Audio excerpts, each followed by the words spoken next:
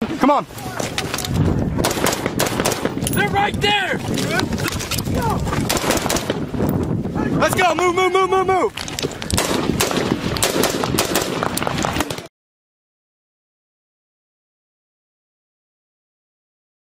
This episode of Choices Not Chances podcast is sponsored by Louisiana Gun Shop, located on Highway 90 West in Broussard, Louisiana, just south of Lafayette. For more information, stay tuned at the end of this episode. This is Choices Not Chances podcast with Ryan and Matt. I'm your co-host, Matthew Charette. Sitting next to me is Ryan Rogers. Ryan. Hey guys, thanks for coming back. And just like always, if you see something that resonates within you during this episode, we just ask you to go ahead and share that out to your community, share it out to your social media, share it out to the people that need to see this information, and don't be selfish. Today we have Ash Hess as a guest. Ash did 22 plus years before retiring out of the Army. And during his time, he did 1 deployment to Iraq, 3 to Afghanistan, and worked in multiple regions there. Towards the end of his career, after witnessing combat environment style shooting, Ash was instrumental in rewriting the shooting doctrine for the U.S. Army, which has not been replaced since. Ash then moved out. He does a lot with long-range shooting competitions. Matter of fact, has his own brand of shooting competitions that we'll talk about today. And he also works for Knights Armament as a military sales lead. Ash and I sat down and have a great conversation right here, and I hope that you guys take something from it. We talk about short-barreled rifles versus AR-style pistols with the brace. There's new legislation coming on that we get well into the weeds with in this conversation. So I enjoyed it. It was 90 minutes of insightful conversation about shooting and all things guns, and I hope you enjoy it too. All right, Ash Hess, thanks for joining us, and I looked forward to having this conversation. As we talked offline a little bit, I told you that, I've been kind of following you on LinkedIn, following the different things you're doing, from shoots to different initiatives you have there at Knights Armament, and I mean to get into it, and I want to share it with the listening audience. So thanks for coming on. Awesome. Thanks for having me. Absolutely. So I guess first, let's just do a little back brief on yourself. I know that you, from doing a little bit of research, you were in the Army for an entire career, and we talked a little bit offline about what your career entailed. But once you give it to me in your words one more time about your career leading up as a scout and things of that nature. Right on. Yeah. So I came in 95.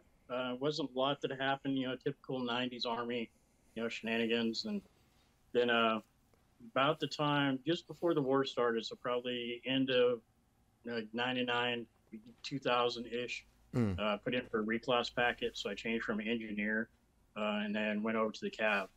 And as I was waiting for my school day, September 11th happened.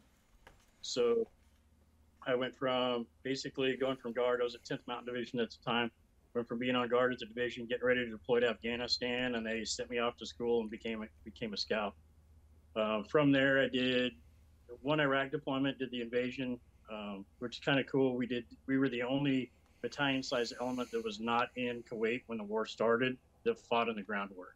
Because remember, they get into the ground war like right in April 15th or whatever they called it, mission accomplished and all that. So we deployed. We had 3 days notice to deploy to Iraq.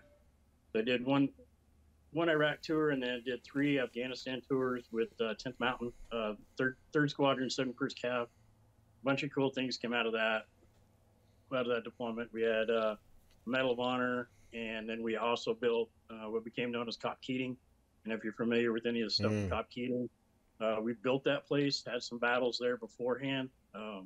We got a little bit luckier than those guys did, but did all that. And then after my 3rd tour to Afghanistan, I've been in the same unit for 8 years at that point, which is not typical for Army, and they were just kind of like, hey, go find a job. So I ended up at 10th Mountain, calls it the Light Fighter School, and they have a marksmanship program there, urban operations mount, whatever you know it as, course. machine gun course. And basically, I did some air assault schools instructor for a while, and then they handed me that, and that led into, that was around 2012, and that led into a whole bunch of things that I got to do in the Army. So that basically the twilight of my career from 2012 to 2018, I got more done in the Army than I did all those. The deployments were good. You know, we did get stuff, we killed bad guys and did all that stuff. But the things that I got to do after that were super cool. Ended up being at the infantry school as the last job title was a marksmanship program developer. And basically in that, I had the doctrine, which is TC 322.9 for the Army. That's how to shoot rifles. I had that doctrine. I rewrote that book. We got that published, and that caused a bunch of problems. And then from there, we changed the Army qualification. And that's the first time that the qual had actually changed since 1959. Wow. So, and the book hadn't changed since 1974. There was a couple little minor things in there, adding in optics and just some basic maintenance stuff since 74. So we got two things across the finish line that hadn't been done in, you know, lifetimes, right? So now when I go in any kind of Army base and if you pass by the record qual ranges, there's barricades on them. That was something we got pushed through. So, and that was all between 2016 and 2018. That's something that, you know, we always talk about improving your foxhole, right? And I know you're a Marine, and there's some sort of make the position better, right? Something Always. that you got to say. And to be able to sit here today and be like, well, there was one thing that was in the Army that was negligent, right? You can take to whatever level of negligence, but we deployed thousands of people since 1974. You think all the operations that we did, and there was no Army check. There were squad leaders and stuff like that, but there was no Army check to see if you could change magazines under stress. It wasn't there. It was all super scripted, and it was all sort of stuff. Now in the qualification, you have to do 3 magazine changes, 4 position changes, and you do all that in 3.5 minutes. So to be able to sit here today and be like, hey, you know, we pushed this across the finish line in the Army, and now since 2020 that became official. When I left, it was on its way. It takes some time. Since 2020, the Army has been checking to make sure that everybody can reload their magazines. They can do all those sort of things. They can reload under stress, shooting from different positions, shooting standing supported, all that sort of stuff. And, you know, that's just something that I look back on with some pride, just because it hadn't been done. Sure. So, but in that, I kind of got to know some people, got to know some industry and all that sort of stuff. And 6 months before I got out, Nice Armament got a hold of me. I came down to Florida and interviewed, and they sent me an offer. And so I had a job. Basically, I was waiting 5 months to start a job at Nice Armament as a military sales guy. And the coolest thing about that is way back in 2014, the Nice Armament rep at the time came up to 10th Mountain and did a demo. So sweet. As we were watching dudes shoot guns, and we're shooting Nice Armament guns, and we're having fun, I was like, you know, when I get out, I want to be that guy. And I was talking about being a guy standing there with all the best gear. You know, he's wearing Arc'teryx stuff, and he's got, you know, cool boots on, and he's rolling around within a Suburban full of machine guns, and it was just great, right? I was like, I want to be that, you know, thinking of just kind of being, you know, in the industry, being a rep. And I ended up, you know, 4 or 5 years later, being that guy. Yeah. Yeah, so that's awesome, though. Yeah, it's just, and it was all opportunities, right? And I was kind of in a position, especially when we were changing the qual. I was an E7 that had, at the time, I had 18 years in. I was an E7, had a bad attitude, had something that I wanted to fix, I had an axe that I had to grind. And so when the opportunities popped up, I just took them. I wasn't worried about career. I wasn't worried about punching that ticket. I had something that I wanted to fix, and I just kept pushing until I got fixed. Come to find out years later, the 10th Mountain Division commander at the time when I'd run the stuff up there was the trade-up commander. And I had some help from on high. I had the trade-up commander going, hey, that guy's writing good stuff, so we need to get that approved. And he got got help from you got the chief of staff to help grease it along, grease the skids and all that stuff. So I actually had help all the way up to, back channel help, but all the way up to the top. If I'd have been putting up screwed up products, that it wouldn't have flown. But I was, doing products that were good enough and had some at least knowledge and vision from the top of the mountain. Sure. And it was just cool. Just grabbing opportunities as they popped up. Yeah, like I said, the combat stuff.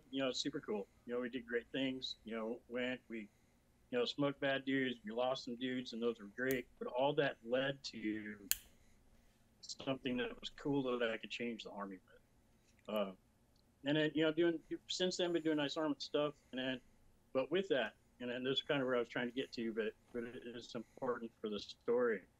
The day before I retired, I was the marksmanship program developer for the entire United States Army. I was at the infantry school. Infantry school's a proponent. The sentences that I type, if you're going to shoot your gun this way, that's how everybody, and it could be like the last one, it could be 40 years before that changes. Right? Yeah, yeah. The day I retired, I wasn't that dude anymore. I was the former, right? I did it handed it over to another guy. I wasn't that dude anymore. So while it's important to the story to understand the past, I'm not the type of dude to leverage, not leverage is the right word. I don't live there, right? Sure. I live with what I'm doing today. I want to be, I want to be super cool today. That's part of the story which got me to the spot. So I was always talking about, Facebook, Instagram, LinkedIn a little bit at the time, but I was always talking about shooting. That's what I was talking about. I was trying to get, support, was trying to get answers, talk to guys that are instructing, like highest level instructors, Kyle DeFore and Steve Fisher, and those guys that are doing it professionally and contracts and all that, talking to them. And I was like, man, I'm not that dude anymore. So I started shooting long range stuff. And it was good for nights because we were using nights guns. We were shooting long range, shooting PRS series. They had a gas gun series that was, using AR style guns. And I did fairly well. And that season, I ended up 5th in the tactical division, which I didn't think was going to happen because I was a knuckle dragger dude, right? And it wasn't sniper, didn't do any of that sort of stuff. Stayed far away from sniper shooting. Just that's not what I wanted. Sure. But then when I got out, that was kind of what was there, right? And it was easy and it was cool. It was easy to get to, not easy shooting, but it was easy, easy to act. It was good for the company, and so we started doing that. Well, that series ended that same year. And so we were at a place called Arena Training Facility, and one of the old battalion sergeant majors from Ranger Regiment works there. And we were talking about not having a match to go shoot. We're like, this is a bummer. We don't have anything. Mm-hmm. And he was basically like, hey, dude, stop being a pussy and run your own match. And we were like, I was like, okay, I guess we can do that. The worst can happen. We come up here, we shoot guns, we have fun. And that turned into quantified performance. Our first match, we had like 50 people at, and we've been having about 250 people. We started that in 2019. Had about 250 people per year competing in our matches, and it's just kind of grown. It was just one match, 1 or 2 matches in Georgia, one location, a couple times a year, just done. And now I've got matches happening from Pennsylvania all the way down to Florida, and from Florida all the way out to Nevada. And wow. with people in Alaska, talking about shooting it, trying to get one going in California. We went from 2 events per year. This year we're going to have 26. With a possible of going up to 28. Wow, that's great. When we started that, when I started long range shooting, all I had was I say to myself this way is the bullshit that I've been putting in the marksmanship manual, right? It's all good stuff, but that's all I had, right? And that's how I feel about it. That it's good, but it feels like propaganda because I've been typing it so much, just trying to beat on it, just saying the same words over and over and over again. But that's all I had. I literally had that knowledge. I had a gun that was good. I had ballistic data, and I had a good scope. And had to execute long-range shooting, which I hadn't been. I got buddies that are snipers, but I've never been to a wind class, never been to a range estimation class, never been to any of that stuff. And that's, as we built quantified performance, that's what I'm trying to, give back. Because we've got content that's involved in, teaching people stuff, and that that content, we made it super expensive to be a member. It's $1 a month.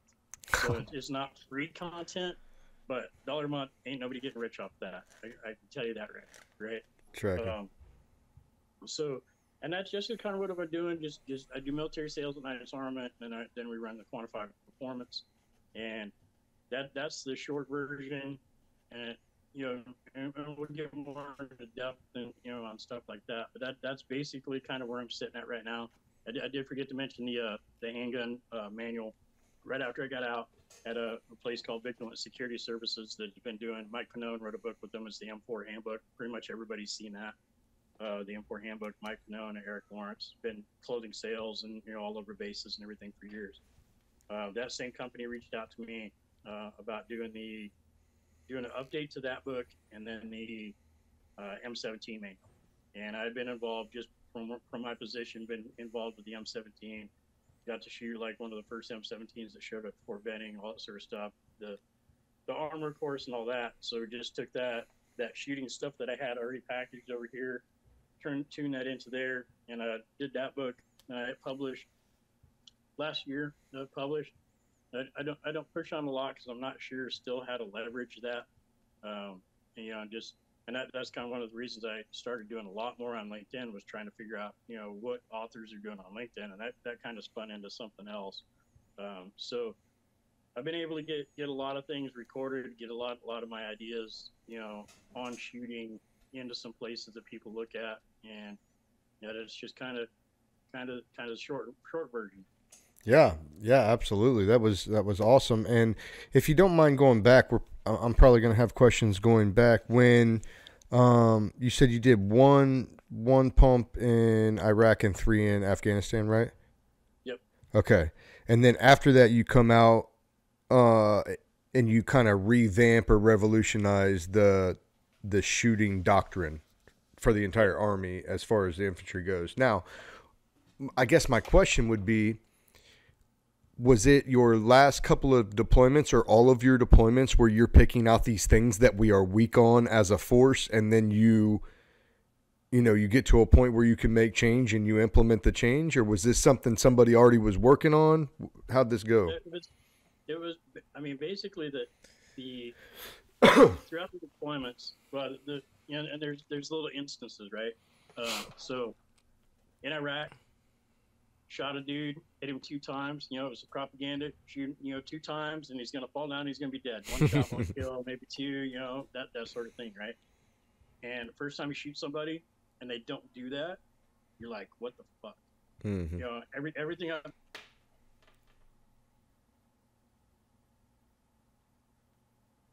Sorry, I had a call come in. No worries. Maybe that wasn't a lot, but it was just things weren't exactly right. And then and that was Iraq. And then first Afghanistan tour, there's something that set with me, and I fixed it. Right, I fixed this thing, and and personally, that was one of the biggest fixes. But we had a massive contact. We had 4-year 50 AQ Taliban dudes shooting at us. They were shooting dishes. We had A-10s coming in. It was a massive fight. In the middle of that fight, we had a kid that was fairly new, and he was with his team leader, and he just stopped shooting. And team leader's doing his stuff, and he's blasting stuff, and he looks over and he's like, "Why aren't you shooting?" And the kid's like, "Well, I need permission to reload." And the team leader's like, "Yeah, dude, reload your gun and shoot." Right? And you're just solving a problem right then, right? Mm-hmm. But thinking about that, and like I said, the Army was very regimented on how they did their qual. You got told to lock and load. You got told to engage. You got told to lock and clear. Ceasefire, lock and clear. And then you got told to lock and load. So that kid had been indoctrinated to wait for permission from the tower to load his gun, even though it was a fight going on. And most people went past that, right? And they're just like, "I'm reloading my gun. I'm doing work. I'm not." They were able to separate that. Sure. The kid was 6 months in the Army. Hadn't had a good time up until then, got in trouble and some other stuff. So people were making him do push-ups and, doing this stuff. And I'm probably guilty of it too, but we weren't training the kid because he was always in trouble. Mm-hmm. We were correcting him. We weren't training him on those things. Right. So, but that sat with me. and it just sat there, and it was just something, you know, it was like Princess of the Pea. It's just something that's unimportant. It just irritates you, and it's just something that's sitting on the shelf. Um, and then just every deployment had little things like that. And then in between deployments, we started shooting more. I had some friends that were working with the program called the Appleseed Project, and Appleseed is super solid for basic. You know, when you first start shooting, I always recommend everybody's like, "Hey, what course should I go to?" And I'm like, "Have you been to an Appleseed?" That, you know, that's like, it's like the primer for all kinds of stuff. We started shooting Appleseed, and the way that Appleseed, because you've been on ranges with soldiers and Marines, and when you're teaching them to shoot, and it takes you like 10 hours to get dude to finally group, right? And you're saying all your things and just using not grouping well. And you have the advantage of everybody's got standardized sights, everybody's got standardized weapon, everybody's got standardized, you know, ammunition. It's all standardized, right? And so at some point they pass basic training, unless you were doing drill instructor stuff. They passed basic training, so they got taught to shoot before, because you still have problems with them. Well, Appleseed has taken anybody that shows up, and you could be anywhere between 18 and 80 with any kind of rifle, 22, all kinds of sights, anything that shows up. And in 3 hours, they've got them grouping. And in about 6 hours, they've got them passing with basically the Army Alt-C qualification, the paper target at 25. They're passing that on different targets, from standing, prone, sitting. Yeah, standing, prone, and sitting. And they're passing that 25-meter qualification in like 6 hours. So I'm like, there's something to this, right? For that basic grouping and zeroing your gun, that level of marksmanship. So I went to Appleseed, and then I attended between another deployment, I went to a Tiger Swan class, and I don't even know if they're running courses anymore. Tiger Swan was started by a couple of Delta SAR majors. So it was, you know, real applicable, real time, you know, going to shoot and stand up, fight like a man, all that sort of stuff. And so I just got pieces of the puzzle, and then one day they just handed it to me. They're like, "You do all the shooting stuff and make a good course." And we're like, that was at 10th Mountain when they handed it. And they were like, "The only rule is it's got to be doctrinally correct." So we had all this good stuff from other training over here, and we opened the book, and the book was terrible. Yeah, it was just, it had 5 different prone positions in it, but you could only use 2 of the positions after you pass the other 3 positions, even though they were better with these positions. And it was just, like, why are you teaching 5 different prone positions? Yeah. Get prone. Just make it happen. Yeah. So that got me tied in with the people that were writing the book, because I sent them an email. You know, days of old, you couldn't do that. You'd have to go to Fort Benning and find the door and knock on the door and all that, right? Now we got this email thing. So I'm like, "Hey, dudes, this is what I'm trying to do. This is where I'm trying to go, and I can't do it because the doctrine is fucked up. So how do we fix the doctrine?" And then they put me on orders, and they were like, "You said it was fucked up. Fix it." And so, but it was just a build up on that. And, you know, like I say, having a bad attitude, being a retiring E7, you know, that opens up a lot of doors, because the Army doesn't know what to do with you, because they're like, "Oh, I'll give you a bad rating." And you're like, I don't care. Yeah, so what?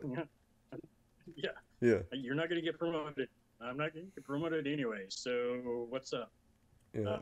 So, but it was good, and it all kind of just stewed upon each other, and just, you know, like I say, opportunity after opportunity, just pushed as far as I could on each one of those things, and it's been rolling pretty good. Sure. Yeah, absolutely. I just wanted to understand better, because it seemed like you made mention of guys, you know. Well, you alluded to the fact that the new shooting qual has magazine changes in it, and that makes sense if you watch guys have issues with, you know, reloading magazines in combat. So it makes sense. And like along the way through my deployments, I definitely seen different things like that, let's say. But, you know, the Marine Corps does different things than the Army, I'm sure. Our School of Infantry, like, there's a very heavy focus on shooting and magazine change and magazine retention in most of the things they do there. So probably not better, but different, you know what I mean? Just do things different. Yeah, it's different. And we went way back in 2014. We went to the division commander sent us down to the 2014 Marine Gunner Conference that they do. The gunners all get together. Quantico, and we just sat in the back. You know, I had no business with anything what the Marine Corps is doing with shooting, right? We just wanted to hear what was going on and what their processes were and all this sort of stuff. And they were fighting through the same issues that we were. Guys not hitting targets fast, guys having, you know, slow reloads, same arguments, because there's a huge argument inside the Army about retaining magazines, right? So it's like you're inside a house and you're blasting dudes and you have to do an emergency reload. Do I need to take the time to stuff that magazine in my pocket while I'm in the middle of a fight, or can I drop it? You know, it's just, you're like, no, drop it, reload the gun and kill the target. And then somebody else that has some ranks like, no, you need to keep it. You've only got 7. And then it's 4 hours of dudes arguing about stuff like that. And that's basically how I spent every day from 2012 on. Fun. arguing with people. I mean, and literally a lot of people say this, but literally every day, every work day since 2012, and pretty much every day since 2018, I've either been arguing about shooting, typing about shooting, or watching people shoot.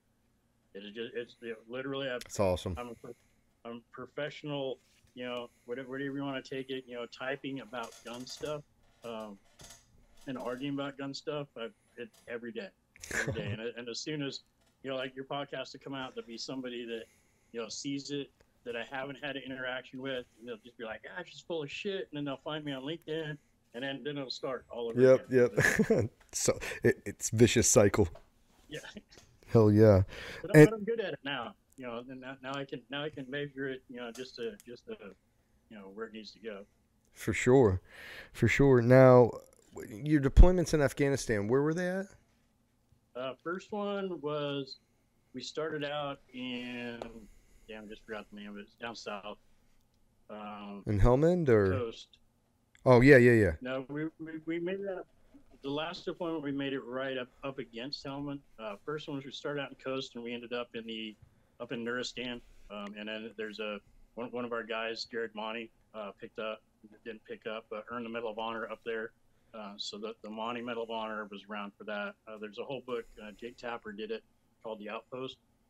And the first third of that book, it's 3 units in that book to get covered. The first third of that book, that was 371. Jared Monty, like I already mentioned, you know, Cop Keating a little bit. We kind of built that, had some fights there. And then second deployment was Logar.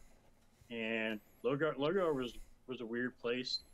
But we did do some time in like Shark and stuff like that in that center part of Afghanistan. And the third one, we started out in the Arghandab River Valley, which was pretty terrible.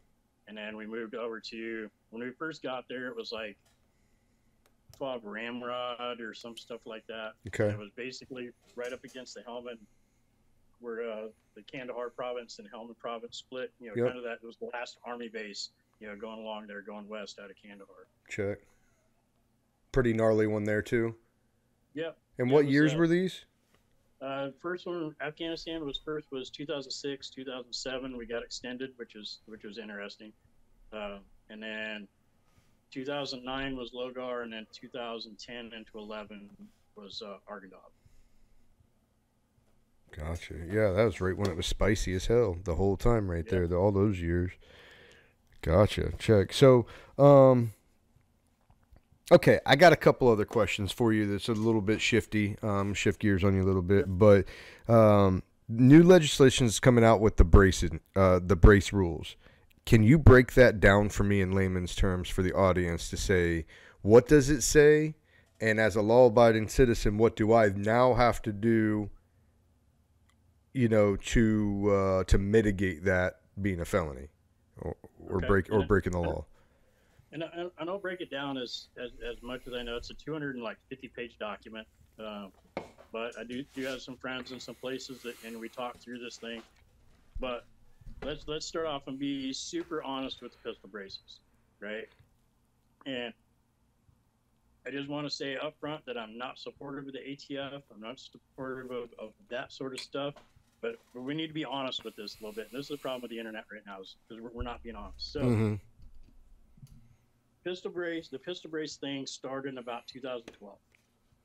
Up until then, if you could have like if it was an AR pistol, You could have a little piece of foam on there on the back of it, but you couldn't shoulder it. You couldn't do anything. You couldn't put any sort of stock looking thing on there. It was verboten, right? About 2012, a police department was, so I guess somebody from SB Tactical or somebody stopped by, and a police department asked if they could put this. Well, first thing, the brace thing got approved, right? 2012-ish, maybe a little bit earlier, the SB Tactical brace thing got approved for use as a pistol. Helping disabled people. They could put it across their arm, have control of the gun, and that was what it was approved for. Well, then somebody asked if you could put it against your shoulder, and that was about 2012 era. And to that entity, and the ATF is very specific. They if you write a letter to the ATF, they give you a response. Yeah. Right? Under your circumstances. But then everybody kind of holds it against them, right? And they're just laying it out on a honest path. So ATF said we really can't regulate that. And man, the floodgates opened. Yep. Right. It was that little spot, and it probably took about 6 months for everybody to hear about it. But it was like the clouds parting, and the sun beaming in. It was just great, right? Because the problem with I don't know anybody that I'm one of the taxation and theft guys, right? But short barrel rifle for our entire lifetimes doing an SBR required $200, waiting for the ATF, get your stamp back, and you could have a short barrel rifle. That's the way it's been, right? That's the way we know. And the problem with that is, and anybody in the ATF that happens to be listening to this, because it's going to pop, the problem with that is it's taken 9 to 12, 13, 14 months for the stamp to get approved, right? If I walked into the gun store and I was like, I'm going to buy that SBR, we did the paperwork and did fingerprints, we did cheetah flips, whatever we needed to do for the ATF, filled out the form, gave blood, all that sort of stuff. Even 48 hours, right? 48 hours, I would prefer like right then. Put the stuff in there, and there's somebody that's like, good job, here you go, here's your stamp, right? Give me $200. I would SBR everything all the time, right? No problem. But it was, I paid for something, suppressors are like, I remember a time when suppressors were like 3 years, right? Same thing. So what are suppressors now? Suppressors now are like a year still. Yeah, they're still at a year, right? So some have been popping through like really quick, but on the average it's like a year, right? So it's this huge investment in time, right? I paid for something, right? Because I can't do any of this until it's paid for and I own it. That I have to wait for Mother May I, right? Mm-hmm. So that precluded a lot of people from doing it. And is it part of the plan? Sure, whatever, right? But that was a problem. Well, when the pistol brace thing popped up, and I could put a pistol brace on a short barrel gun, ATF couldn't regulate, right? Brainport couldn't regulate if I put it up against my shoulder or not. Now I didn't have wait times. I can also carry a pistol across state lines. When you have SBR, you have duty to inform. Right. If you're taking your SBR across state lines, there's a bunch of other problems that go with it. So the pistol brace came in, they're like, hey, that's a concealed pistol. So if you have a whatever the concealed carry laws are, apply to that because it's a pistol. So many of us, I don't even fake that I wasn't this dude. That's when I started getting into short barrel guns. Because I didn't have to get the stamp. I didn't have to do this thing. They made some really great pistol braces that I could put against my shoulder, and because they couldn't regulate that, I didn't have to mess with SBR stuff, and that's what we'll say at least 75% of the people did, right? We got the pistol brace, and we paid whatever money for the pistol brace, just depending on what flavor you bought. You paid the money for the pistol brace, and so I wouldn't have to pay the taxes and wait for an SBR stamp. Mm-hmm. Now, fast forward, right? Everything was great in the heyday, and everybody's making cool pistol brace things. I use Gearhead Works. That's the brand that I used. Basically, that feels like an old Car 15 stock, right? It's a little bit wiggly. It's not quite right, but and for that, it's great. It's not rubber, it's hard plastic. Flips down. You can put it underneath your arm right here to get support. All that stuff. Sure. And I was enjoying it. I'm on the, somebody did an article. We have a local rifle match that was called an SBR match or SPR match, and basically shot from probably 25 yards out to 400 in this match. And I had Knight's Armament 11.5 on a Gearhead Works pistol, and I put a 1-8 on it, and I happened to win that match. So I'm on the internet. Somebody did an article about it, right? And it was just something I just posted it up. I was just like, hey, I won this thing. You put a picture of the gun, and then somebody's like, it was Firearms Blog, I think, and they were like, you won that with the pistol? And I was like, well, the SBR. And I was like, well, not really. I won it with a pistol. And they did an interview, and they did a better article on it. It was kind of fun. But that is why, me personally, and a lot of people that I know that have pistol braces did that, right? So that's the For being sure. honest, right? It's not illegal. That's what we did. In the meantime, the AR pistol as, and this is something that they're not saying, on the internet and all this sort of stuff. The AR pistol has been getting used a lot in Chicago. It's been a lot of gang things. There's been a lot of places, and that's just because of proliferation on it. I mean, you think about 2010, and I don't know if you're still in the Marine Corps or not around 2010, but there was very few people that I saw that were running around with SBRs. True. They did the short barrel rifle. You didn't get any velocity. You didn't get all this sort of stuff, right? Mark 18s was starting to get popular, and people were doing SBRs, but it wasn't. I mean, the vast majority of guns, maybe a 14.5 that was pendant welded or 16-inch guns. That's what everybody had. That's right. what you bought. And I mean, it wasn't until this pistol brace thing happened that people started getting into short guns. Everybody wanted a Mark 18. Everybody wanted that sort of thing. Some people pushed along, went ahead and SBR because they wanted to have a real stock. Got it, and that started getting people into short guns. But until the CQB craze is what I call it, until the CQB craze, and then the Mark 18 and that sort of stuff, nobody was messing with this. So now, fast forward into, basically like, we'll say beginning of last year, you got a whole bunch of AR pistols out there that's on the internet getting shown all the time, up against people's shoulder, me included. I'm just as guilty. I got pictures of a 1-6 and a 1-8 on an AR pistol, 11.5. Mm-hmm. Podcast, all this sort of stuff. We're all on the internet. We're flaunting it to the ATF that we're doing this stuff. And then AR pistol gets popular and starts getting used in crime. And the ATF created this thing, right? So everybody knew at some point the ATF was going to, even if it was just down to the money, even take crime out of it. When the ATF realized that they were losing $200 every time somebody bought one of these guns, they were going to close it. They were going to slam the door in our face. Yeah. And so that's what they did. And that's basically what this thing boils down to.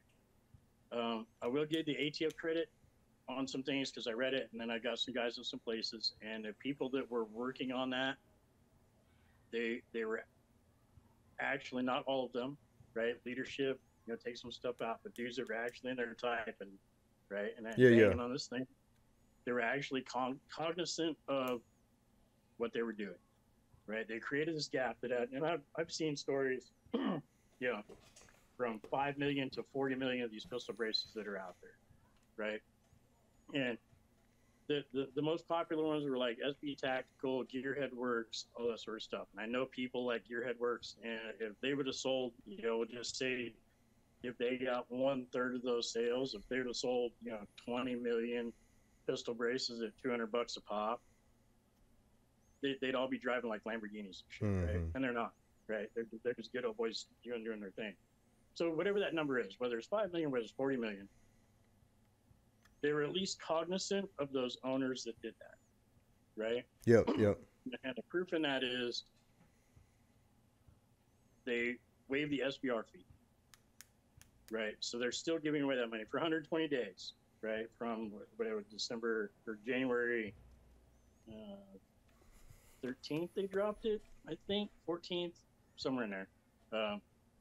We're in the window now, right? So less than 120 days. if you do the Form 1 and jump through the hoops of doing a Form 1, then they're not charging you the tax stamp. Right now, the stamp that you're getting is an SBR stamp, so it's not a pistol brace stamp. It's not something new.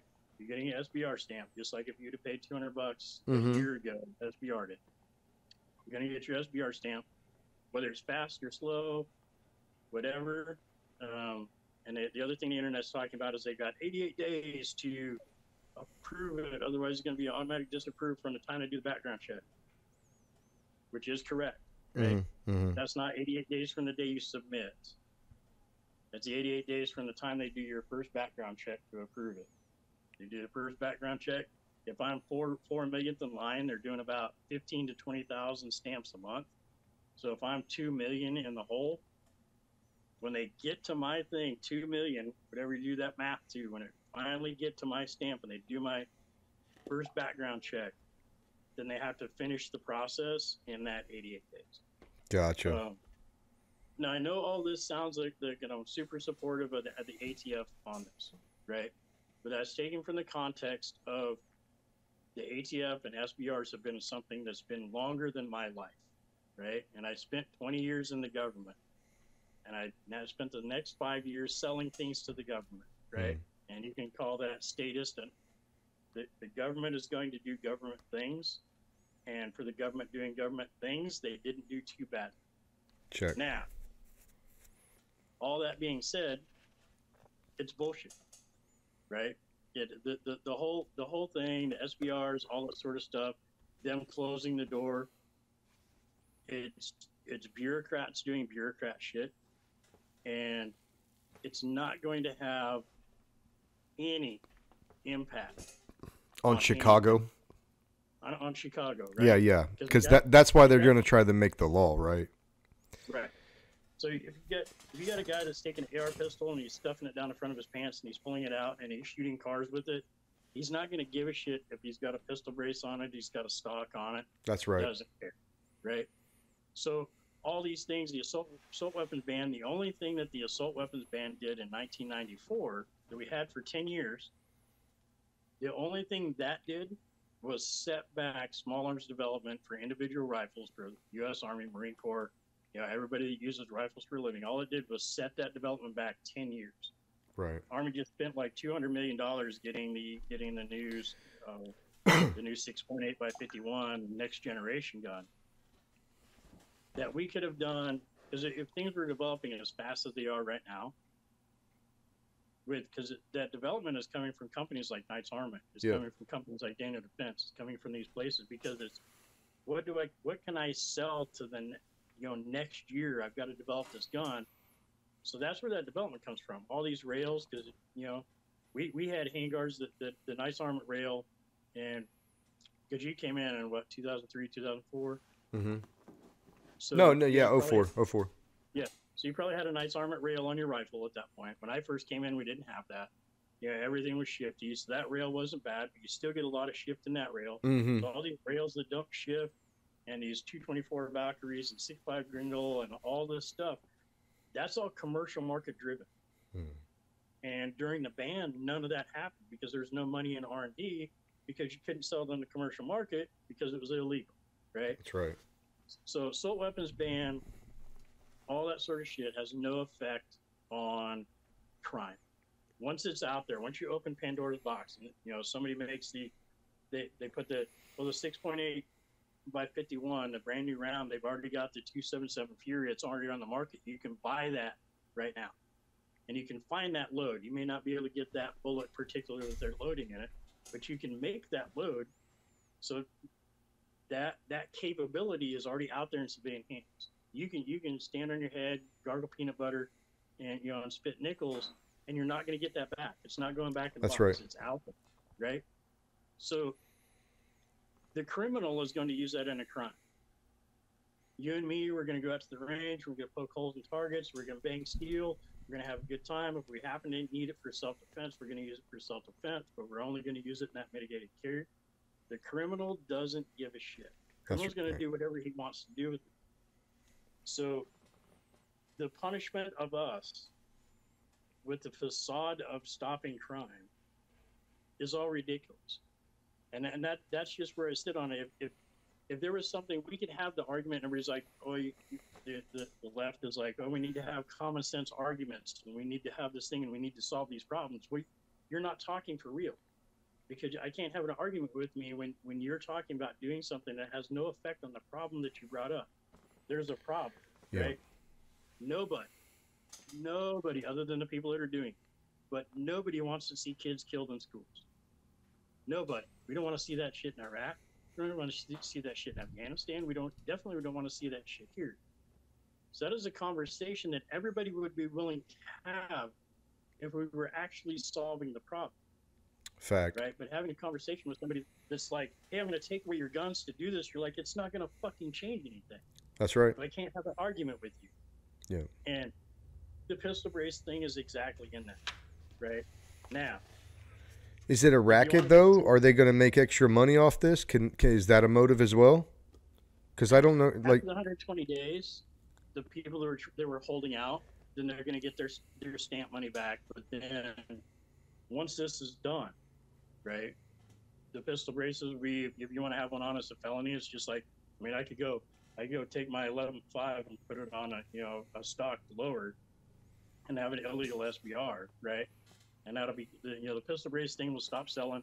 They might sell as like novelty items. Somebody have it hanging on the wall, Yep. all that sort of stuff. But everything will go back to, you want a short gun, SBRs, right? And most of the people that don't want to, if I don't have a need for a short gun and I don't want to register one, because the NFA straight up is a registration. It has been a registration the entire time. It's not something that wasn't a registration before and then they did the pistol braces. The NFA, you're literally registering your guns.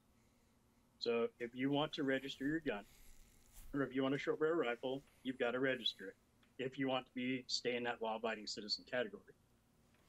So we've got 120 days. Basically, you go in there and you do the Form 1, and I've heard a couple different stories. We're getting ready to do ours either the end of this week. We're all going to go in together. End of this week, early part of next week, we're going to go down. We've got a place called Long's and Shooter Supply that's got one of the cool kiosks, and it's right down the hallway. It's inside our same building. So we're going to go down there, and we're going to start it. We're getting all our serial numbers together because we need to maintain that legal status, right? So, and I highly recommend people staying in a legal status, right? Okay, spell that out for me. To stay legal, you need to register with the... Right. If you got a pistol brace, either follow the rules, turn the gun in, right? Mm-hmm. Put a 16-inch upper on it, get rid of your short barrel, right? Turn it in, still back into it, and non-NFA, 16-inch, 14.5, whatever, non-NFA gun, or register it, right? That's pretty much your choices right now. You can get it registered, get it SBR'd, you can turn it in and get rid of it, or you can get it out of that configuration. So it's not a bad process to get it done, and I don't know how long it's going to take to get it done, any sort of that sort of stuff. Right. But you do your fingerprints, you put the serial number in, you do the Form 1. It's fairly straightforward, and you're manufacturing the rifle, so it's Form 1 because it's already been manufactured, but you're turning it into an SBR. Okay. So you do your Form 1, fingerprints, it goes through the process, however long it's going to take. But the difference between an SBR, like if you went and bought an SBR right now, you'd have to leave it at the gun shop until you got your form, right? So you could go, if you got a good gun shop, you could go up there, hang out, play with it, maybe shoot it if they got a range, but it's got to stay there.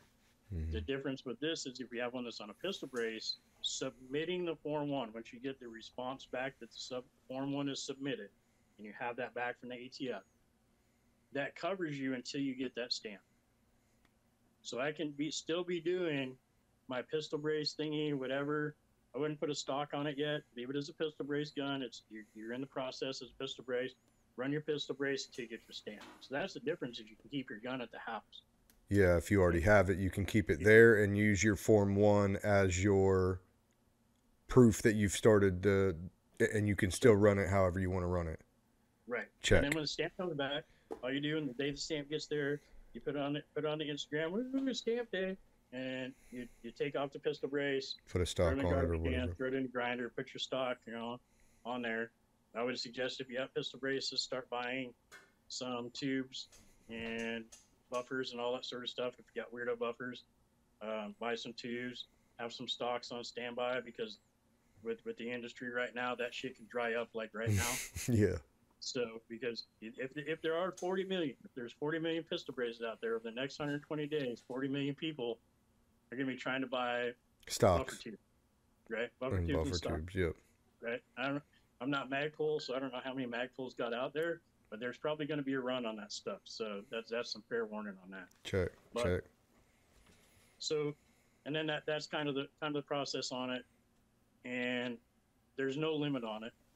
So if you had, 15, 20 guns that had pistol braces on there, you can get basically free tax stamps for that entire thing, right? Now, everybody's all up in it. There's going to be some people, I guarantee, once this thing's post, there's going to be some people that are mad. You're saying a bootlicker and all this sort of stuff. If you're a law-abiding citizen, that's what you got to do, right? That's your choice. Either, Check. if I'm law-abiding, that's the laws, that's the rules, that's the statutes. You can do that, or I don't, right? If you don't put it on the internet. That's my advice on that. I don't want to hear about it, right? I'm not SBRing all of my guns. I'm just doing a few, doing probably like 5, which is not all of them, right? But I've got 4 or 5 pistols. So, and I don't, what I'm doing right now, I really don't need an SBR.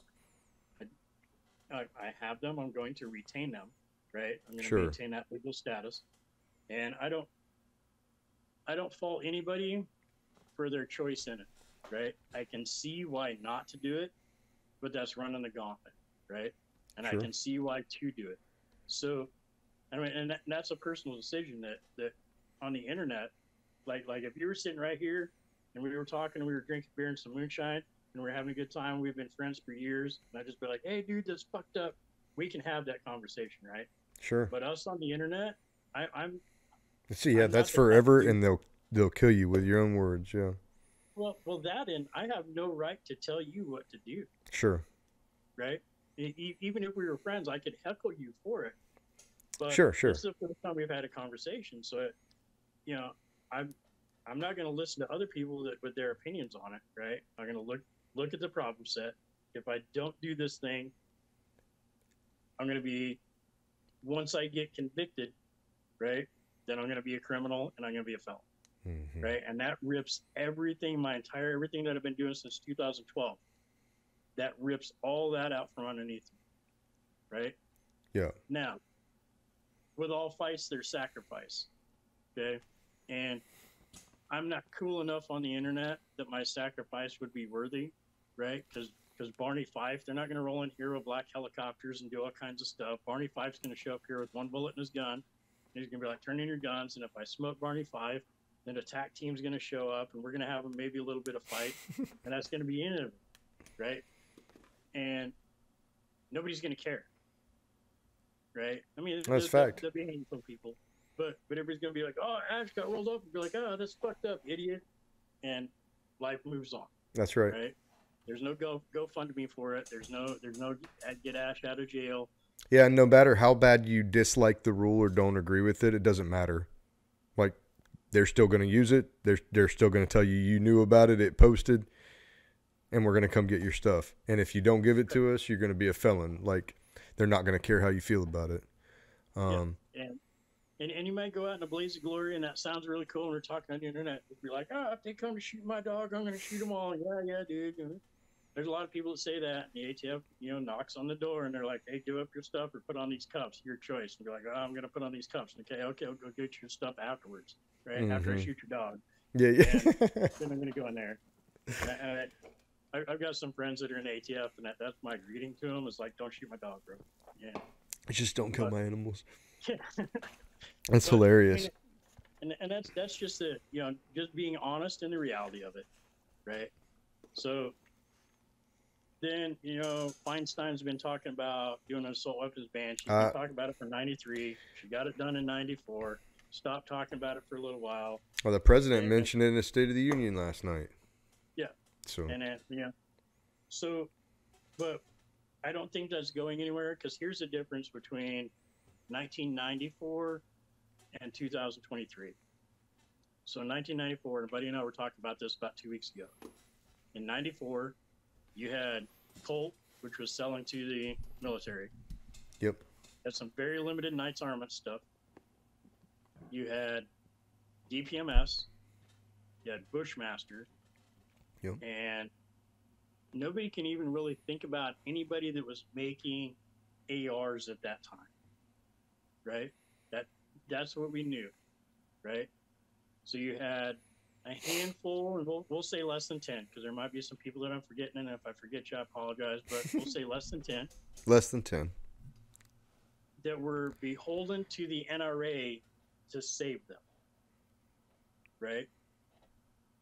So you had a limited amount of money, and it was all with the NRA, and it was all the same NRA FUDs that are there right now were still there back then, and they were worse because nobody had ARs, right? ARs weren't popular. They were very low numbers before '94. They weren't popular. Check. And you had some other things. You had the Mini 14, and you had some other things that were around in 5.56, but the ARs just weren't the go-to, right? So when I talked to our ATF inspector in probably 2019, he came down to Nights and did a big thing, and I was like, hey, how many AR manufacturers are there, right? So the number that he gave me was 280 something, right? AR manufacturers. Wow. Right. So now you're talking about 280 of various levels, right? So you've got the guy down there that's got an FFL and an SOT, and he's cranking out, Joe Bob's lowers from, Little Rock, Arkansas, right? He counts on those numbers, right? He's not making a lot of money doing, 2 guns a year, whatever. All the way up to Danny Defense, Knights Armament, FN, Colt, Sons of Liberty Gunworks, all these big names, that Mega that's doing stuff, Zev that's doing stuff. You've got all these AR manufacturers out there. You've got places like Magpul that's making $1 billion a year off of accessories, lights, lasers, optics, all these things that are focused on the AR market. That's a whole different money pot. And then you add that, and we're not beholden to the NRA anymore. We've got the Gun Owners of America, you've got Firearms Policy Coalition, you've got all these other places that have popped up to do that sort of lobbying, and you've got a lot of money behind it, and you've got a lot of lobbying behind it, right? So now, and this sounds more rough than I really intended, but by a senator, right? And everybody makes the jokes, if senators had all their companies on like a NASCAR, thing, they'd have to wear a cape to have all their sponsors on, right? That's right. But there's enough money now in this market that we can actually have an effect with lobbying, right?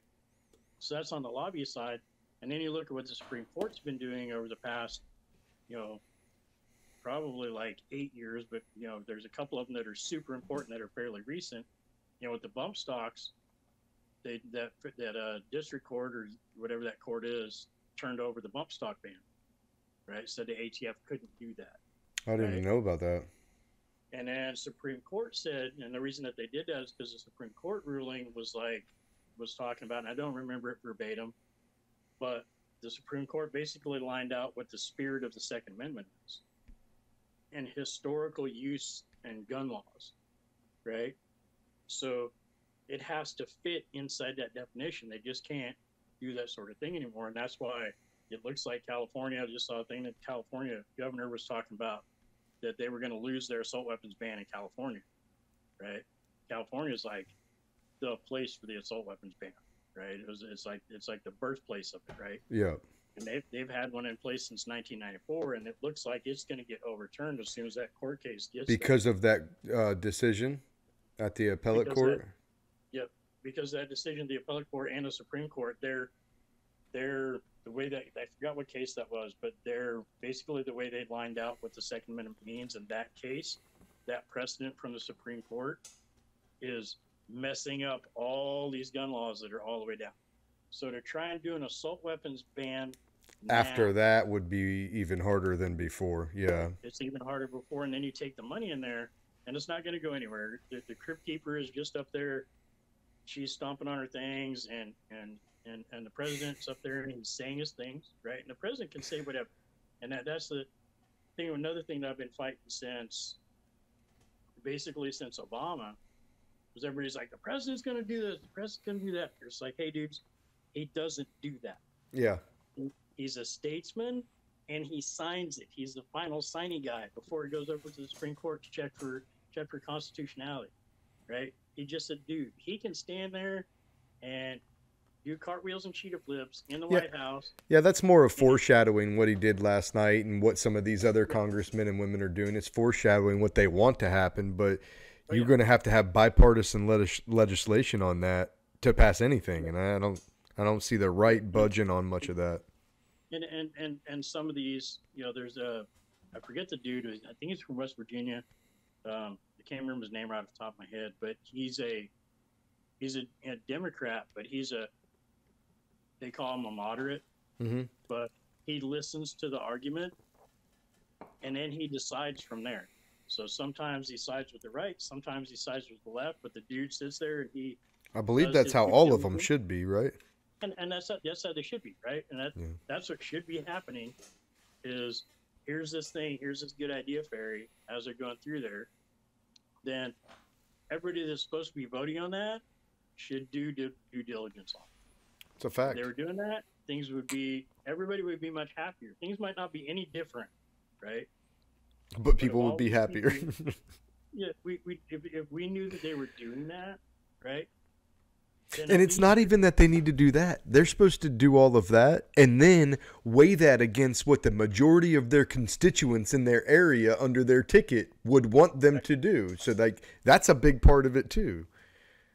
There are representatives, not our leaders. Right.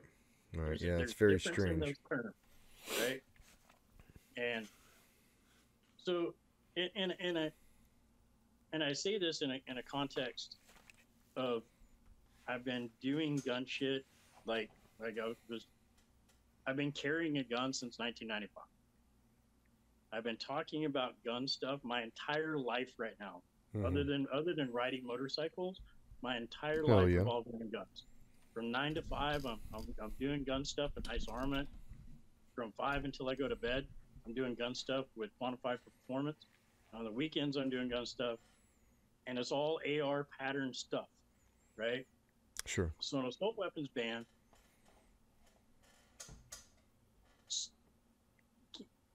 I'm trying to find the exact word that I want, but it nukes my entire livelihood. Everything that you've done and have been doing and continue to plan to do. Yeah, everything. From my 9 to my big paycheck, my little paycheck, everything I do, everything that I've done, other than the Army dudes, and glad that the Army dudes are going to continue to have good stuff, but everything from then, I've got nothing, right? Yeah. Everything just gets wiped away. So I'm going to fight every step of that, but I'm going to find it smart, right? So one of the things we've got quantified performance, we haven't talked about that a lot, but basically it's rifle matches. So we did a little bit of data mining, and last year, our 500 members fired almost 900,000 rounds through AR pattern guns, and hit within probably about either hit the target or within about 3 minutes of the target for nearly 1 million rounds. Wow. So, and we watched, me or my ROs, my staff, watched every one of those rounds, other than a practice, but we watched every one of those rounds go down range. Me or my staff can tell you during the matches where every one of those bullets went. Right? So when somebody goes up there and they get on the stand or they get on the internet and they're just like, blah, we do this, blah, blah, blah, and they say words and they just make ridiculous arguments, and that's one of the things that I fight is stupid arguments, right? Yeah. So they make stupid arguments. Oh, it's not you tried to ban clips and it's a magazine, and you're stupid. You don't know what it is. And, all those sort of stupid arguments. I try to fight it with reality, right? So if I can get on the stand, I can be like, hey, I have 500 people that I know of directly, 500 people shooting this many bullets with this many pattern things. There's no crimes committed by those people other than speeding. There was no NDs. There was no murders. There was none of these things. And other than the Army and the Marine Corps, the DOD, that's one of the biggest places of supervising, or not supervising, but observing rounds being fired per year, right? Sure. If I bring in CAD or firearms instructors and other people that are running other kind of matches, we roll in there with valid arguments, and we basically destroy all their sort of stuff, because the bump stock guy was the worst guy for our cause. What do you mean by that? Had all the videos that you saw when the bump stock stuff was going on, what was the bump stock guy doing? They're just blasting rounds and nothing rounds accurate everywhere. For sure. Yeah. And they're shooting trees, and they got their finger hooked, and they're like, I don't even need a butt stock, and they hook their finger in their belt loop, and they pull the gun forward, and they shoot an entire pond, right? And you can watch rounds going all over the place. Sure. That did not help our cause. Yeah. Right. And I got it. Fight the power. Do that. But putting those videos up did not help us, because that's the video that they're going to eat when they're doing their push. That's the videos that they're going to show. They're not going to show you and me shooting well. Right. They're going to show this idiot doing bump stock stuff. They're going to show the gang member pulling an AR pistol out. They're going to show people, doing these mass killings and all the stuff with the ARs. They're going to show all the bad stuff. That's right. You're literally feeding them bad stuff, right? Things that they can use against us. So fighting it in a smart, articulate manner, and pushing on, COVID was one of the best things that helped our argument, because how's that work? Yeah. Think about it. They're like, trust the CDC, trust this, trust that, trust this, trust the science, all the sort of stuff, trust the government, trust all these things, right? And in that, when it came to legal stuff, they all leveraged the FBI. They're like, FBI says this, and anytime going against Trump, FBI, CDC, trust the government, right? Okay, we'll trust the government. FBI numbers, 4% of homicides are done with a long gun. 4%, right? Less than 1% of those are done with an AR. None of those are done with an SBR, an actual registered SBR. So we're trusting the science, we're trusting the government, right? So what this thing does, and it affects less than 1% of all homicide crimes. You don't think there's something else that we can do to try and do these other crimes? We're only doing, 1% matters. And yes, a child getting murdered, that matters, right? I'm not saying that 1% doesn't matter. What I'm saying is this big, grand, sweeping legislation is nothing more than smoke and mirrors, because it's going to do nothing for 99% of the crimes that are homicides and crimes that are happening out there. Yeah. That's what I thought was interesting about this, about certain people speaking, is they'll give you all the statistics and point to it being pistols that are used in most crimes, or most gun crimes, and then they want to put the ban out on the assault weapon. And it's like, why are you trying to ban the thing that holds 2% or less of the incidents? Yep. And because they know they can't ban the other one without having pure upheaval. And they can't get the traction to do that, right? To ban pistols, even semi-automatic pistols. You focus it a little bit more down. Even semi-automatic pistols, they can't get the traction, because people are not going to sign off on that, because lots of people have pistols. Agreed. And lots of people that, all that sort of stuff. And that's just where I sit on all the gun law stuff. Well, I'm not saying that, yes, to do something. I'm saying we'll have a conversation. We'll have a smart conversation. Yeah, if you want to talk about these things, right? In a very specific term. You want to talk about these things and being honest again, right? Sure. The AR platform, right, or the semi-auto gun, is used in, I think I saw a thing that was 50 or 60% of the mass killings. One, you need to define what the mass killing is, because the number changes depending on, mass killing is anybody more than 2 people wounded. It used to be 10, right? Lock in that definition, right? And then give me a stat after that. And let's have that conversation. Would this prevent any of those killings, right? A ban on these things would prevent any of that. Yeah, that's why I said I think it almost looks more like a racket. They're going to find a way to make a little bit more money, and I don't think that they're going to stop much killing, especially not, lawless killing. You may slow down a little bit of killing with that sort of weapon in self-defense from law-abiding citizens. You might, and I would venture to say probably not enough to even notice, but you're not slowing anything in the city down. You're not slowing anything that's lawless or black market sales and use. You're not slowing any of that down. You're just making the other people less equipped to deal with it that live in that population. And having a conversation on that, right, would be, there's 100 other things that we could say, right? Because what's the police response time?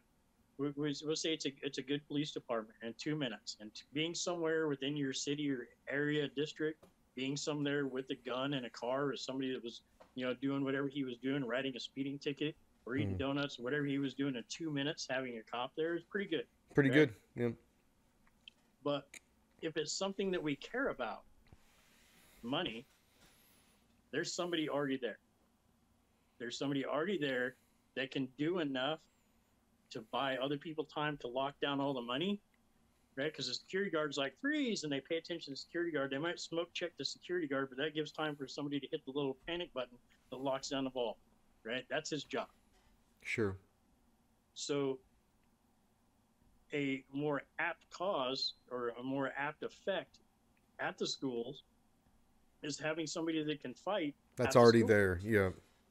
It's already there, yeah. Right? That knows the school. Because one of the things with the Texas thing was the cops hadn't trained in the school, and they didn't know where the blind spots were, and they didn't know where this was, and just didn't know. If I got a dude that's paid to be there, he's going to know. He knows all of the exits, all of the entrance, yep. Yep, and he's not going to be like, oh, they're in room 109. He's going to be like, they're in Mrs. Smith's classroom. Her desk is on the far side from the door. Know the whole layout of the rooms, yep. And and it's personal for him because he knows Mrs. Smith and he probably knows those kids. Absolutely. You don't have to be his what do you think the holdup is on that? Funding, or having gun militarizing our schools?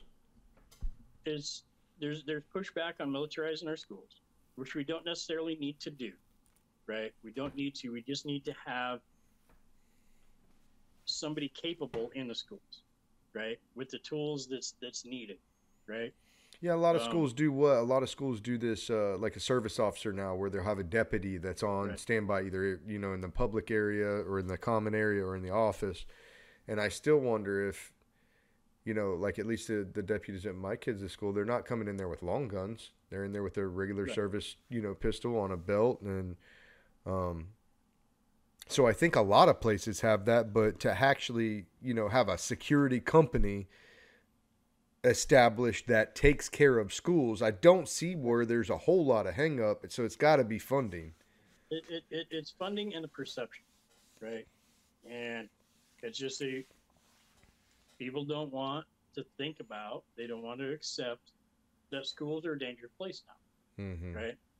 And part of it goes back to the stupid fucking gun laws of the fucking gun safe zone, right?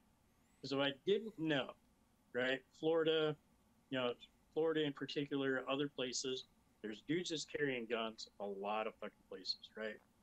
So I didn't know if there was a gun in there or not, but there was a high chance that there was. I'm less inclined to go shoot that place up. For sure. But if I know that by law, no law-abiding citizen is even allowed to have a gun there, makes for a pretty soft target. Whatever I'm doing that for, right? Whether it's a terrorist act or whether because I'm mental or whatever I'm doing that for, I'm probably not going to have the time to do that. So I'm going to look for someplace else. I'm going to look for a soft target. That's right. Right? Or something that instantaneously puts me on the news. Because that, I mean, why That's am I what doing they're that? after. Yep, that's right. I don't want to be on the news, right? And I know there's more to that, but it's a factor, right? Sure. And so we basically presented them targets, right? We presented the sheeps to the wolves. We're sacrificing them over here for the perception that they're safe. And it's That everything's Pandora's okay. box The illusion. Yeah. right.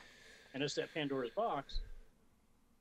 And there's been killings at schools for a real long time. There was a big fire that happened. Somebody burnt down the school in like the 30s and killed a bunch of kids. Crimes happen at schools. That's not new, right? But the notoriety of Columbine, right? And those kids from Columbine, they got that idea. They went and did that. And if your mind was slipping, right, and you were looking for a way to do a thing, those kids are still famous. Yeah. You look at the videos of Columbine now, and you're like, man, the video quality was such trash, right? And that's still getting shown. It's still getting talked about. Hell, we're talking about it on this.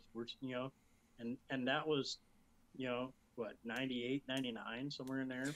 Yeah, I think that we don't do ourselves any favors by talking about them, especially when they're hot on the press, or like when it just happens, because that's what they're looking for. The notoriety and the fame and, almost that Machiavellian, that's what they're searching for. And we should make it to a position where their name's never brought up again. The incidents never brought up on mass medias. I don't know how we can do that, because the media likes negativity, and negativity sells, and blood sells, and children's blood. Oh, if you can get a school shooting, that really sells, right? And that's how sick we are as a nation, because we're going to make those ratings go up when we see that. But if everybody would just say, nope, as soon as you commit that act, your name is done, is stricken, that we're never talking about it again, we wouldn't keep hearing about it, which would, kind of dampen the motive for these other kids that kind of want to idolize or copycat or whatever it is that they want to do. But me personally, like, you look at any elite leader of any country, their kids all go to school with security guards that have guns on them. Every one of them. And then they try to tell you how safe it is and how you don't need assault rifles and you don't need this and you don't need to protect. You just let us protect your kids. And it's like, yeah, but your kids are actually protected by big guys with guns. And I'm not even allowed in my school. They want a monopoly on violence. Yeah. Right? Yeah. If you boil all this away, why are they going after assault weapons? Right? And you're like, because it doesn't make any sense. All their arguments of why they're doing it doesn't make any sense, right? Right. You're going after assault weapons because somewhere in their plans, right? Most people have plans on getting rich and famous and all that sort of stuff, but somewhere in their doctrine and their plan, their strategy, somewhere in that, they're doing something that they don't want anybody to be able to fight them for. Right? That might be 5 years down the road, might be 200 years down the road. Doesn't matter. At some point, they're going to do something that they know is going to tip the scales and people are going to want to fight them. And they want to have those assets out of their hands. Yeah. And they want to have, I mean, you think about this. Every veteran since 1966 has been trained on an AR platform rifle. That's right. So even if that guy did one tour in Vietnam in 1969, and I hand him a brand new Nice Armament SR-15 top of the line super scope on it, $10,000 worth of gun and lasers, and I hand it to him in a magazine, you know what he's going to do? Stick the magazine in, he's going to rack it, and he's going to be like, how do I aim this shit? Because I only do iron sights. And he's going to look through that scope, and he's going to be like, I could smoke check motherfuckers right now. I used to be good with the two peep. Give me a scope, yeah. Yep. Right? Yep. And so that's every veteran. Yeah. And as the ARs got bigger after 2004, because like I say, before the ban, they weren't big. But after 2004, a lot of non-veterans have been shooting AR platform rifles. So all I need to insert is tactics. Yeah, and I have a tactics can fighting be force. learned. Yeah. Yeah, they're not going to, they definitely don't want, I mean, the biggest army in the world is the American population, right? The armed Yeah. army in the world. I think they're going to have a hard time when they really get to the point where they're going to try to take things away, though. And I'm not making threats. I'm not saying what I'm going to do. Yeah. I try to stay legal the best as I can. Right. But you try to disarm the American people, you're biting off a lot. And I don't think it's going to, in my prediction, right? I don't think it's going to happen that way. I don't think there's ever going to be people trying to go door to door from the government, right? Mm-hmm. I think everything's going to crash before, right? They're just the way they're running this train right now. They're going to drive it straight into the ground. And it's just one day we're going to wake up and the government, like I said, it might be 5 years, might be 1 year, might be tomorrow, might be 200 years down the road. We're going to wake up one day and the government's not going to be there. And it's just going to be lawlessness until other people step up to make governments. Right? Well, God willing, that will never happen. At least in our lifetime, yeah. But that's why we got to be proactive in supporting the bills that we want to support, not supporting, and supporting the legislators that we find actually working for us in the ways of their constituents. And at some point, I'm not a guy that would tell anybody how to vote, not to vote. I think we should all, do it because it makes the country better. But whichever way you vote is fine. Just make sure your representatives are representing you. And if they're not, switch them out. Either side, doesn't matter. Yep, active in the process, right? Mm-hmm. And that's, I mean, and then, bringing some reality back into it, I looked at the 2012, 2016, 2020 elections, right? And if you take those election numbers just for president, and if people go in there and don't vote for the president during a presidential election, probably super rare. I mean, I'm sure there's some that has happened. Sure. But if you look at just the presidential vote, and then you look at franchised, meaning they can vote, people in the United States, 50% of the population voted, period, right? So they get a 51% of the vote, right? But only 50% of the population voted. So the guy got 26% of the vote. Because if half the people don't show up, the half the people there, you got 51% of that half, you got 26% of the nation said that they could be the president. Right? And that's and a lot of that comes to age and felonies and things of that nature, because from 1 to 18, you're not voting anyway. That's a large chunk of people. How that shakes out. That's interesting that you bring that you say it like that, though, because that's true. It'd be interesting to know how many people weren't able to vote and take that off of the percentages. You know what I mean? Numbers, and you go and franchise people, even if those numbers are slightly off, we're still at like maybe 30%, right? It's not 51% of the voting population, right? And definitely not 50% of the population of the country, right? And it just chops down. So if we had people active, regardless of what flavor they were, right? People active, then there's more accountability in it. Because if I only got to convince 25 to 40% of the population in my area that I'm a fucking great dude. Yeah, I see what you're saying. Then that starts getting super easy,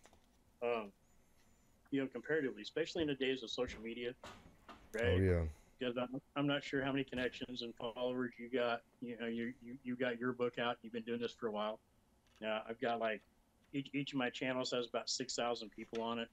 So I can do something, and if I post across all the things and I post it for 2 to 3 days, I can reach 25,000 people. Sure. They're all willingly click that button. That's not even talking about the non-followers that are happen to see that thing. So even I can reach 25, 30,000 people, and that if it happens to get super popular, my LinkedIn had almost, I'm working towards it, but it's almost at 1 million impressions for a 365-day period. Wow. That's impressions. That's just somebody seeing my LinkedIn, right? Sure. And that's just me by myself doing that, right? Yep. With no campaign help, no funding. Yeah. So you can touch a lot of people for sure. Right. And so if I start doing a presidential campaign, or I'm doing even a local campaign for the county, and I get some money thrown behind it, and I get to advertise, and I get to do all that sort of stuff, you know, I can get a lot of people at least acknowledge that I'm there. Sure. You know what I'm saying? Sure. So then there's those things in the days of social media. When back in my grandpa's day, when he was knocking on doors, because my grandpa I remember he ran for county clerk. Oh, grassroots, door to door. He spent weeks knocking on doors, having conversations, talking to people, you know, anywhere you could talk to him, gas station, restaurants, all that sort of stuff. Sure. And even though everybody knew him, he didn't get the majority of the vote, so he didn't get elected to it. That's a whole lot of work. You know, if I started planning that I wanted to run for president, you know, in 6 years, and I started on it now, and I started pushing on that, and I got some funding behind me because I'm a pro-gun candidate, fucking whatever. I get dudes that, you know, do a Patreon or GoFundMe to throw some stuff so I can advertise. And you know, I'm going to get mentioned on CNN at the end of that. You know what I mean? So social media. Yeah, that's playing the long game too, which I think a lot of people are doing now, especially in politics. Some of the younger guys getting in are playing that longer game. But yeah, I think with social media, we're all 3 jumps away from everybody. That's the way I feel. It's a 3 jump system. And the reason I know that it works is because that's what the CIA and the FBI use to spy on American citizens is 3 jumps. That, like, it's in their doctrine. So we're 3 jumps from everybody across the entire planet. It's a matter of putting a campaign together that resonates with the people, right? And whatever you're doing, whether you're doing shooting guns, whether you're podcasting, whether you're telling war stories, or whether you're in politics, you can touch them, but you have to be authentic in your approach, and you have to have the right approach. What's crazy about today's world is that the generational, you know, things are shifting, and the generations, you know, Z or whatever, you know, they want to call it's coming up. Their attention span is super small, right? And so what I've found is the shorter clips and the shorter jazzed up with music and flashy things, that's what this new generation likes to see. And if you can get them with some of that, then they'll actually come and watch your longer stuff. But they're very, very short on their attention span. So you got to think about a 60-minute conversation, right? You basically need to talk to that person for 60 minutes, and you need to do it 6 to 9 seconds at a time. That's right. And if you can plan that out, and you can get them to hear your entire 60 minutes, by the end of that 60 minutes, they're going to be on your side. Sure. Right? Sure. Yeah, it's all about the approach for sure. And the biggest thing that we're lacking, we've been on here a while, but the biggest thing that we're lacking in the gun industry and the Second Amendment supporters and all that sort of stuff is leadership. Mm-hmm. That is the biggest thing that we're lacking, because what happens is every time somebody rises up towards the top and they've got a plan, everybody that thinks that they're mad at him for making money, then they tear that guy down. Smash him, yep. They're dragging back down as the monkey's theory or whatever it is, right? And it starts trying to climb up the ladder and they yank him back down, right? Mm-hmm. So what would be nice is to have somebody that is on message, that has leadership qualities, and we're asking for crazy things, but is also independently wealthy, right? Because I'm going to lose my job, right? When they try to tear me down, they're going to dox me. I'm going to lose my job, and do these things. They're going to try to control me through money. Yeah. Right, control me through money. Then they're going to try and block me here, block me there. So I need to have enough wealth that I can sit around for 22 hours out of the day chasing the rabbit, right? But I need to do leadership, and as soon as I get to be to a point where I'm a good leader and I'm starting to get a following, then the government's going to come crashing down on me because they know what I'm trying to do, right? Yeah. So I have to be able to have lawyers and all this sort of stuff, but we need to have leadership that can bond those 300 companies together, whatever they are, can bond those companies together. You mean almost like a leader of a lobby for that world in particular, like the AR world, let's say, or the assault weapon world? Yeah. Yeah, I see what you're saying. I talked about it on a podcast a while back. And it's been a few years now. But all these gun laws are like a ratchet. They go and they go and they go, and once they get that click, it doesn't go back, right? Yep. So if everybody that they say, all 40 million of those people that have a pistol brace, right? If I could get all 40 of them, million people of them on message, not call me a bootlicker and a cuck because I'm going to register my stuff because that's what I'm, understand to do to stay legal. Yeah. Not call me that. If 40 million people were on message. Yeah, that would change quick. Yeah, think about what we could do. Yeah. Because if I walk in with the voice of 40 million people, I guarantee I could get, with 40 million people behind me, I could get into the Senate. Fact. I could probably get into the White House. Fact. Fact. Yeah, so I've got that. But we can't get everybody on message, so we need that leadership to at least get everybody on the same message. I don't care if it's a meme page. Right? Yeah. Instagram got the meme pages, and they're doing all those things. I don't care if it's a meme page. If the memes are on message and everybody is following that, then that person is going to get paid attention to. You know what else? It would be really nice if when these, new laws and new rules and everything come out, like it was advertised to people from the ATF, and maybe they do this and I'm just not finding it, but it should be thoroughly explained for people like you did here. But that's not your responsibility.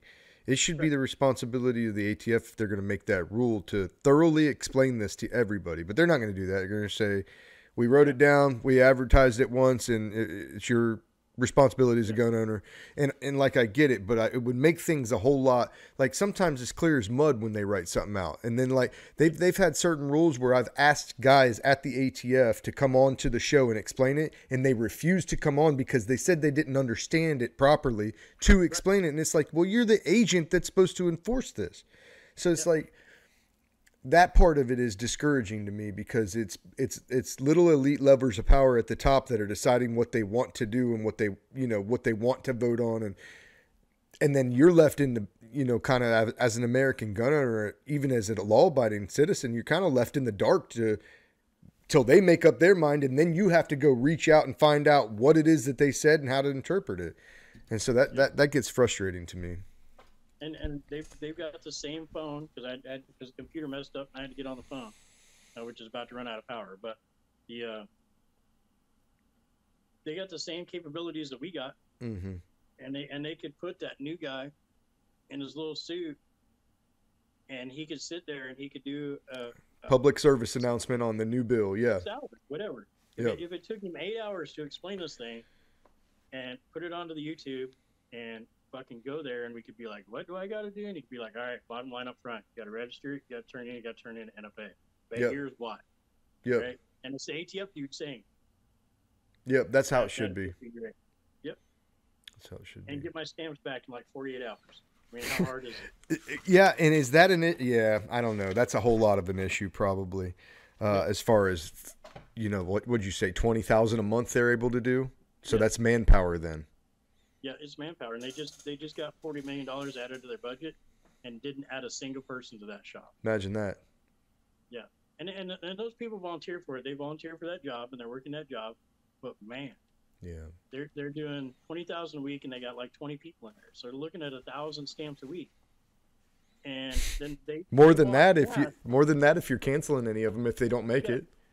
And if you when you walk into the building, because they don't have a corner office, they walk through this building and they pass by like 200 motherfuckers that aren't doing shit. Yep. And they're in there fucking going as fast as they can, and just trying to fucking hammer them out. Yep. And it's just stupid. Just stupid. Well, Ash Hess, I appreciate you coming on and talking to me this evening. I look forward to picking your brain more in the future. Maybe not so much online here, but if we can put some PSAs through like Instagram lives out, that's another way that I'm trying to push information out. So maybe we can link up on that and run this back, maybe some more of the ATF side as it continues to develop. But man, I appreciate your service to the country. I appreciate your service in the gun world because I'm a gun fanatic. I love them, and I love learning more about it. So, and I also appreciate you, clearing up some of the stuff that you've cleared up on here with us today. So I appreciate you, and we'll see you later. All right, guys, for Choices Not Chances, this is Ryan signing off. Well, that concludes this episode.